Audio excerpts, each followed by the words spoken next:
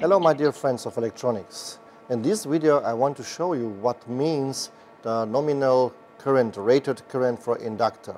For this reason I will use an infrared thermal camera and I will supply from a power supply defined current, and then with the monitor we monitor the temperature rise of this small device. So first of all, that's the device. It's the same like for the saturation current. And I did prepare already into the box.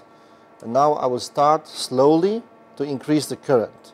So right now I'm at 100 milliamp. As soon as I reach 100 milliamp, you can see on this picture already the component on the spot number 2. You have a temperature rise, so you can see that the component get hot.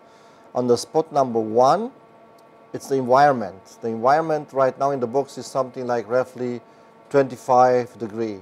The component itself is slowly start to get hot. Now I will turn to 200 milliamp.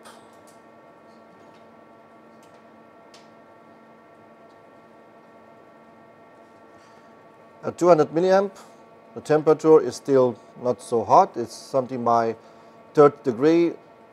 If you take the ambient temperature, you have something like 5-6 degrees self-heating. So still not hot.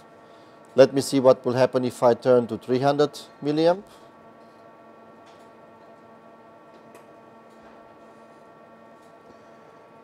At 300 milliamp, you can see that the temperature start to rise quite much faster, and after a while you will see that will reach his maximum temperature. So I will set up now to 320 milliamp, which is the maximum rated current.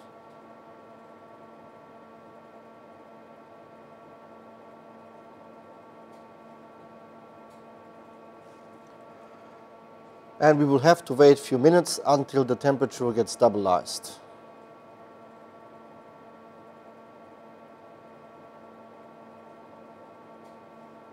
So the self-heating, it depends only on the DC resistance, because the DC bias load, it doesn't affect anything just by the DC resistance of the wire.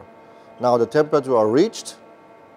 You know now that if you apply this current, which is in the data sheet, the temperature is the most important thing to the component, that you not overheat them. So if you have an ambient temperature like maximum 85 degrees, you can apply this 40 additional Kelvin, which means 125 degrees for this component, which we are not using anything else, just a standard pad recommendation in the data sheet.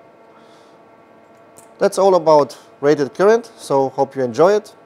Watch my next video. So see you next time. Bye bye.